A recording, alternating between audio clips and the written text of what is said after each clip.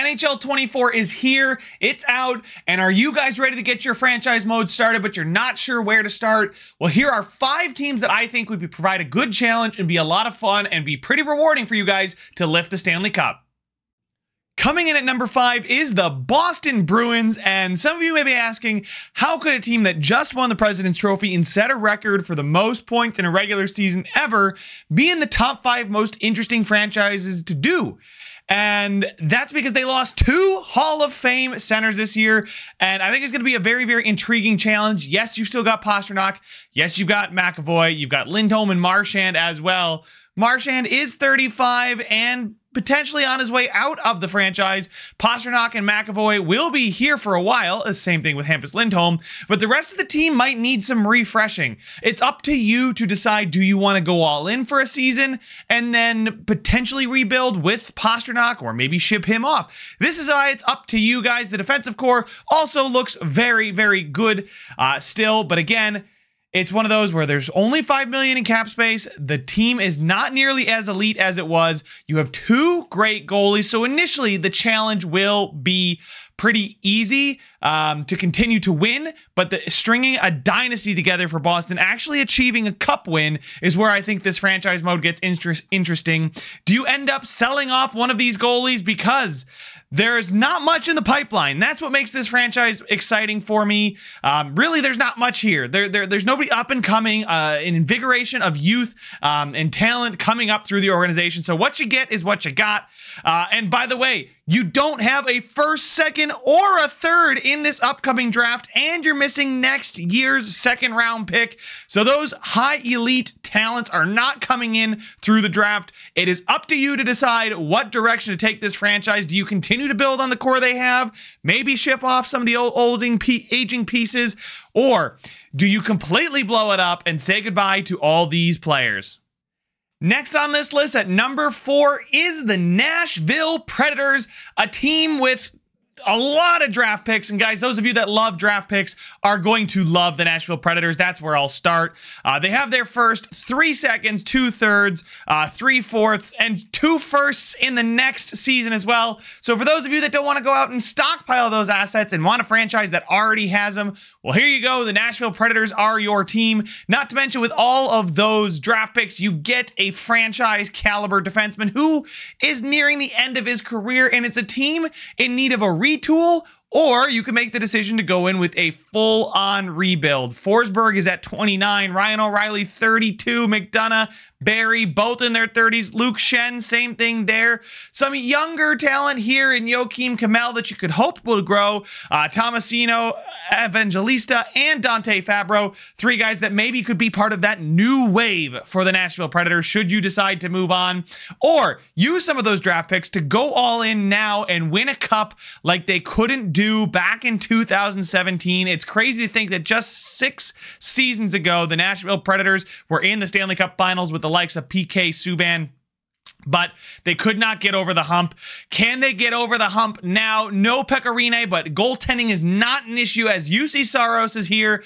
Askarov as well, a medium elite goaltender at just 21, as well as Lankinen here, a phenomenal backup. What direction do you take this team? Do you turn it over to the young guns, or do you go one more shot with the current core of players? They have a new coach in real life. Maybe you can usher in a new era, or give it one last go with the players they have.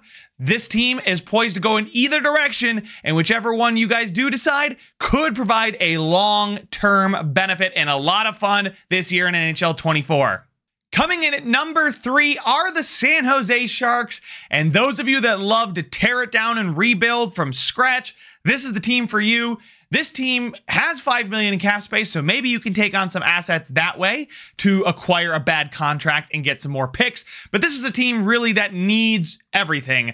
William Eklund is the only elite talent that they have in the pipeline here. There's plenty of players that are in the medium top 6 range that could end up growing to become those middle sixers, those players you need. Maybe you'll get lucky and one of these guys will hit a top line potential. But really what this team needs is they need some franchise saviors. William Eklund cannot do it on his own. Tomas Hertl, Logan Couture, they're part of the old guard. Do you want to sell these guys off for picks? Would you like to try and rebuild quick enough that Tomas Hertl could at least still be around? Logan Couture at 34, $8 million a season for the next 4 seasons. I doubt he's going to be in many of your long-term plans, but this team needs a lot. And the good news for you guys is the fact that they have 2 firsts and 2 seconds. This first from the Penguins coming as part of the Erik Karlsson trade. Will you do more of that, shipping off good older talent to acquire some draft picks? Goaltending will need to be addressed, but it's by far and away not the most pressing need. What you guys need to do is to find that elite talent that will carry you to a cup. Bring the Stanley Cup back to the West Coast. It came close with Vegas. Will you bring it here in San Jose? Like I said, this is a full-on rebuild. Put your stamp on this team. Put your stamp on this roster and command the San Jose Sharks back to the top. And hopefully it will only take just a couple of years of being at the bottom to achieve it.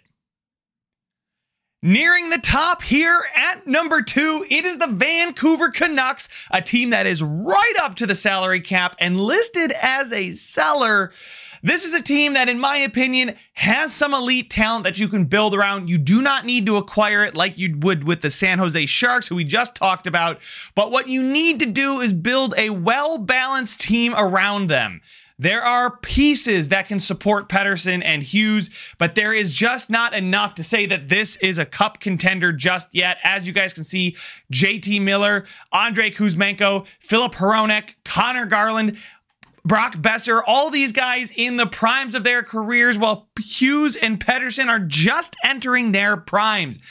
This would be a perfect opportunity for you to completely revitalize the Vancouver Canucks, a franchise that has been tripping over itself for years now, since they lost to the Boston Bruins in the Stanley Cup Finals. Good news also is the goaltending situation is all set. Thatcher Demko is an elite goaltender, just 27 years old, 87 overall, and signed for another 3 years at sub $5 million. Casey DeSmith as a backup, as well as a couple players in the system that could come and take that role from Casey DeSmith. Now, you are missing a draft pick or 2 here or there, but it is not enough for you to be completely hamstrung here trying to get this team across the finish line. The Vancouver Canucks are very, very interesting because there is a little bit of talent coming up in the pipeline with Rati, Lekaramaki, and a couple other players, but there is not a savior waiting in the wings to assist and make a big 3 out of Pettersson, Hughes, and somebody. Find the supporting talent, find the right supporting cast around Pettersson and Hughes, and create Vancouver into a dynasty around Pettersson and Hughes while they are just entering their primes. There's not a lot of time to rebuild, but maybe 1 or 2 years of complete teardown and rebuild.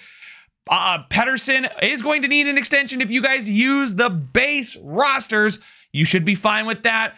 The cap space, well, you can create some here and there, but this is a very interesting team. Decisions need to be made with this Vancouver Canucks franchise, and are you the GM to finally make those decisions, make the tough calls, and get them right?